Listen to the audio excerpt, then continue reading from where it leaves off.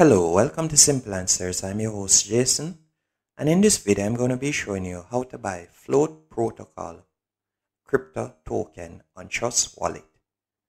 First, you're going to need to download the Trust Wallet app, and I would also recommend that you download the CoinMarketCap app.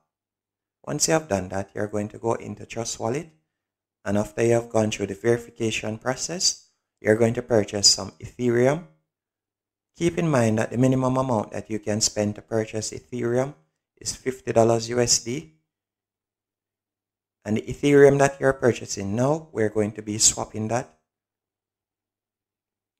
After you've done your purchase, you're going to go into the CoinMarketCap app, and you want to tap on the search icon beside the bell and simply type in float. And you can see it's the second one, Float Protocol Float. And from here, you can look on the analytics. And at the moment, you can see it's going for $1.79 basically.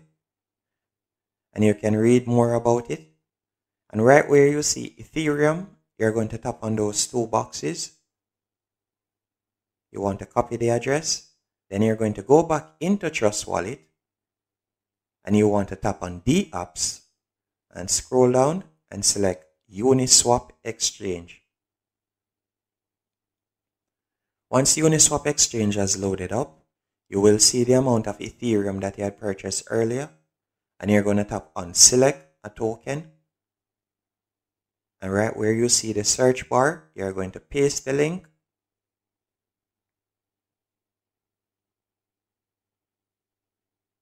Let me copy it again.